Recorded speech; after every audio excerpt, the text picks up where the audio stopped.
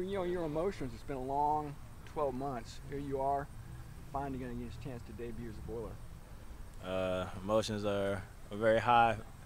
I'm very grateful, and just really just locked in. Like, yeah, it's my first game back, but I'm just treating it like first game of the season, locked in, ready to go. What kind of role did you expect to have last year before you got hurt?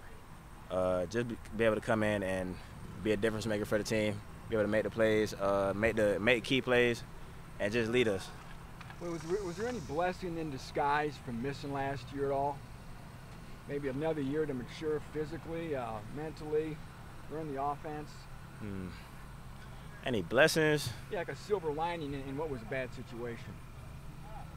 I don't know. Maybe that's left to be seen, but definitely it was some good things that came from it. I wouldn't say a blessing. Well, maybe it is a blessing. If we won the national championship this year, I'll never know. But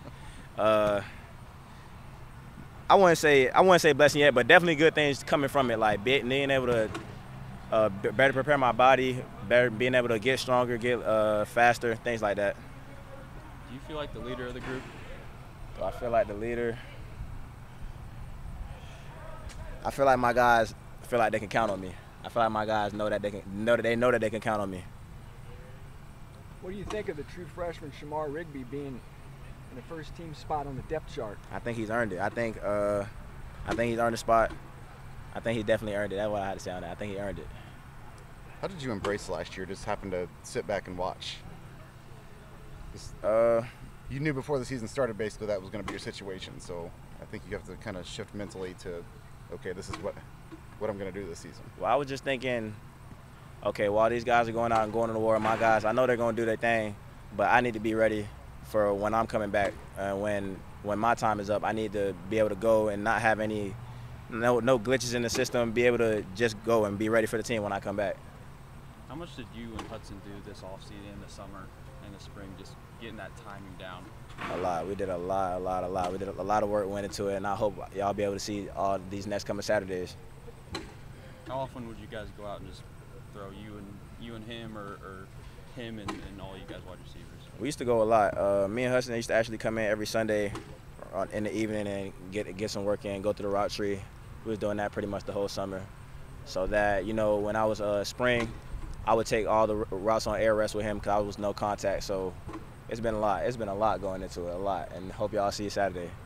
When you score your first touchdown, have you given any thought to how you celebrate? Nah, I haven't given that no thought yet.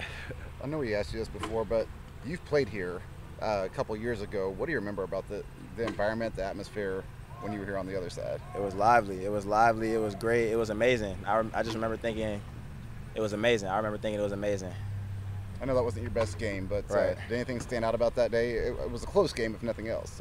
So. Just the part, like you said, it wasn't my best game. So that really, it was really a turning point for me as a player. So that really stood out to me. Like, it really helped me be able to come better prepared for every game and be putting my best foot forward throughout the whole week. So it was really a turning point in my career. How much will the offense miss C.J. Smith on Saturday? Oh, a whole lot. We're gonna miss C.J. insurmountably. I don't even think I can put it into words, but at the same time, we have guys ready to go right behind him. So we'll be missing him, but it won't be no shortage in the offense. What would you think if, when you played here 2 years ago, someone said that this is gonna be your home in a couple of years? I'd have said they were lying. I want to believe them. It's just amazing, though. It's just amazing how God works, and it's just been able to put me in West Lafayette and be able to meet all these amazing people and be in this lovely environment. What's the biggest difference between Boca Raton and West Lafayette? I would say the people here are they're very nice here. Everybody's really polite, really well-mannered. Not to say that there's no well-mannered people in Florida or in Boca Raton, but it's just so prevalent here. Like, everybody you see, everybody you bump into at the Walmart, they trying to help you. Everybody's so nice here. I love it here.